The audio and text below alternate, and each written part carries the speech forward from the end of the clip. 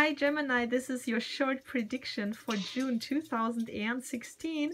If you are a Gemini in the sign, in the ascendant, or in your moon sign, well, you know what, I think that you are actually working in the last part of the month more than you're loving, because your love life is just like it's not so good. Maybe it's not that what you expected. You actually know interesting people, and they can help you also some lovely people. Maybe you got some health issue, or you got you just cut your feelings, and you're just too much in your brain and so rational, you know. But don't hurt yourself, even if it's not so good what's going on here.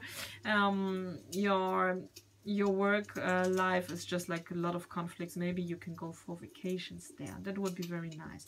I mean, this is a general forecast. Just check out the longer version if you want to know more. And you know, your ascendant, your moon sign is also saying important stuff. So it's just so general, and the, you know, the trends, let's say it like this, are very similar to everybody. So that's of course something to say about that. But these are tendencies, and you also have tendencies in your other signs. Okay, thank you for liking, subscribing, and so on.